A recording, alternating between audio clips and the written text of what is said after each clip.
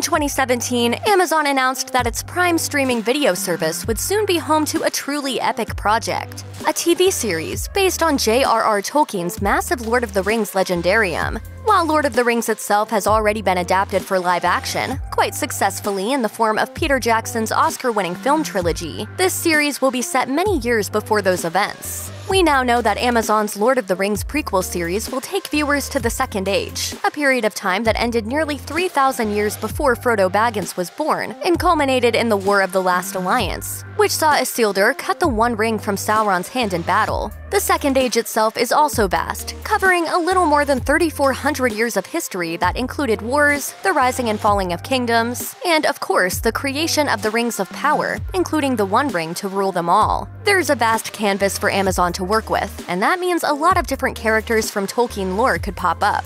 Here are our picks for who we'd most like to see, with a particular emphasis on characters who haven't already starred in a big-budget movie. Elendil is a character who appears for only a moment in the prologue to the Lord of the Rings films, as the High King of Gondor and Arnor, who helped forge the last alliance that was able to defeat Sauron at the end of the Second Age. That's enough to make him a legend, but the story of how Elendil got to that point is what makes him one of the most compelling characters in the Second Age. Elendil lived in the legendary kingdom of Numenor at a time when its last king was corrupted by Sauron. Even as the king led Numenor and its people astray, Elendil remained faithful, and when the kingdom fell, his life and those of his sons and followers were saved. He sailed to Middle-earth, founded the kingdoms of Gondor and Arnor, and set up a legacy for men on that continent that carried all the way through to Aragorn at the time of the Lord of the Rings. It would be great to see this noble, beloved king at the height of his power, or even resisting Sauron's initial allure.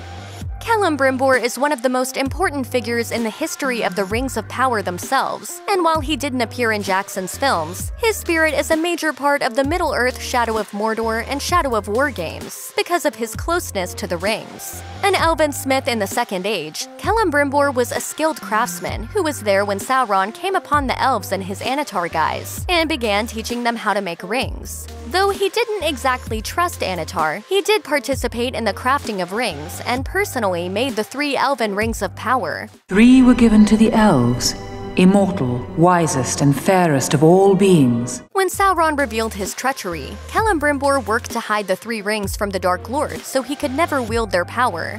He died under torture after refusing to give up the location of the 3 to Sauron. If you're going to touch on the story of how the Rings of Power came to be, Celebrimbor has a major role to play there.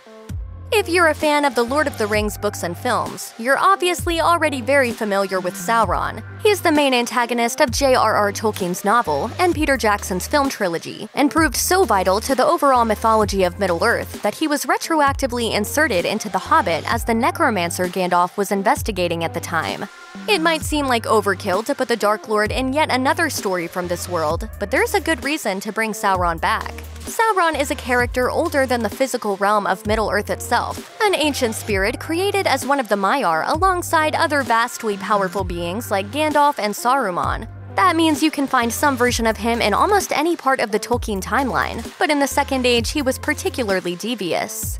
To forge the Rings of Power in the first place, Sauron took on a beautiful, more angelic form, renamed himself Annatar, and called himself the Lord of Gifts to trick the elves into making rings with him. Seeing that version of Sauron, beautiful while harboring a darker purpose, could lend a lot of intrigue to the new series.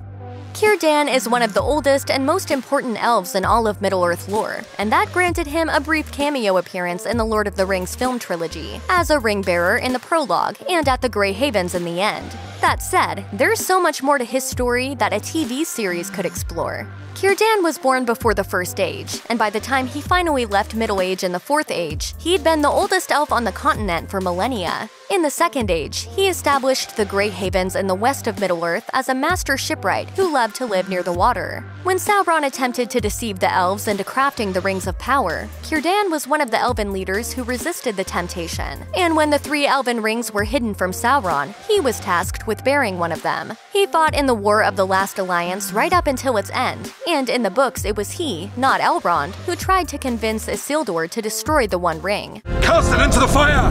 Destroy it! When we first meet Gandalf in Tolkien's The Hobbit, he is presented as a wizard, but perhaps a human one. Over time, though, Tolkien laid out a complex mythology for Gandalf and his wizard brethren, and revealed them to be Maiar spirits sent by the Valar 1,000 years into the Third Age to aid against the rise of Sauron. The Lord of the Rings features Gandalf the Grey and Saruman the White in major roles, while Radagast the Brown plays a slightly smaller part in The Hobbit. But there were two other wizards who didn't get roles to play in The Lord of the Rings or The Hobbit, and whose background and deeds in Middle-earth remain rather vague. In fact, it's possible that these blue wizards, known as Alatar and Pelando, arrived before the mission was handed down to the others, sometime in the Second Age. Hoping for their presence in the series might be in vain, but there's so much untapped potential in the idea of other wizards and what they might have been up to that it seems like an opportunity that shouldn't be passed up.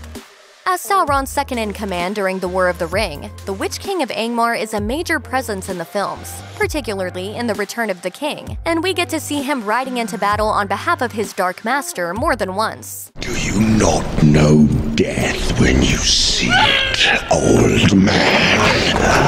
This is my power. We even see his death scene, courtesy of Éowyn. What we don't ever get to see, apart from a few hints, is exactly how the Witch King became the Witch King. We know from the poem that opens The Lord of the Rings that 3 rings were given to elves, 7 to the dwarves, and 9 to the men. We also know from Tolkien's various writings on the subject that only the leaders of men who bore the 9 were fully corrupted by Sauron's influence. They became the Nazgul, aka the Ringwraiths, and the Witch King was their leader. What we know considerably less about is who the Witch King was before he was corrupted by Sauron, and why exactly he was the one among the 9 who rose to that particular position of honor. It's a mystery the series could shed some light on in a really interesting way.